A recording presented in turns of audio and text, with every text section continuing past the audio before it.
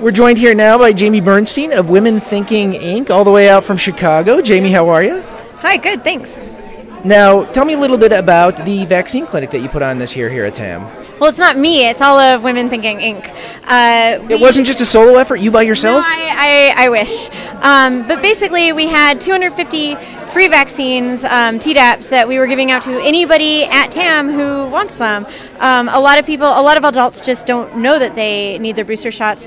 Also, a lot of insurance companies do not cover booster shots for adults. So we come here and try to, instead of like you having to go to a clinic, we try to bring it to you and make it a little more convenient, and maybe more people will get vaccinated. And this is the second year you've done this, right? Yes, this is the second year. Very nice. And have any adults walked out of here autistic after getting one of these booster shots? Not one reported, but you know. All right, so tell me a little bit about Women Thinking Inc. What is it that you guys do? Okay, so we really have kind of two things that we do. The first one is just general science and women in science and that kind of thing. So we put on a lot of events. Most of them are in Chicago or the Midwest.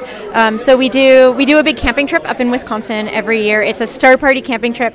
This year we brought in Nicole Gugliucci, the noisy astronomer, came. We went up to Wisconsin. It was a whole weekend. We went camping and we looked at stars and we visited an observatory.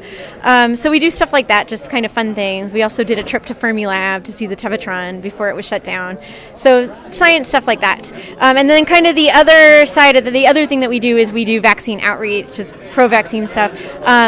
Some of the stuff, part of that is coming to like skeptic events like this and running vaccine clinics, and the other part of that is talking to parents or creating material for non-skeptic parents that maybe aren't sure about vaccines. So we create material, we try to talk to them and try to convince them to get vaccinated and get their children vaccinated. And if they get vaccinated, they can actually get a hug, because check out the shirt and the sign here. Yeah. Hug me, I'm vaccinated, vaccine clinic here. So where did that come about? How long have you been doing that? The logo or the Hug Me I'm Vaccinated thing came up before I was real involved, but I'm actually pretty sure that we came up with that first. And then we're like, we love this, we have to do something. Like, maybe we should start talking to people about vaccines, and it kind of grew from there. Yeah, we will trade a hug for a vaccine, and everybody loves hugs. It's not a bad deal, folks, let me tell you. Now, what is it that you like most about TAM, aside from the vaccine clinic? I just seeing all my friends. Like, it's great to come, this is my 4th year, and it's great to come back and see people. There are people that I only see at TAM that I basically never see, or not even like every other year at TAM. Maybe they go, but I feel like we're back. Like I see them again, and it's like we haven't even been gone. So great. Well, enjoy the rest of TAM. Congratulations on your success with the clinic, and good luck in the future with the Women Thinking Inc. Thank you.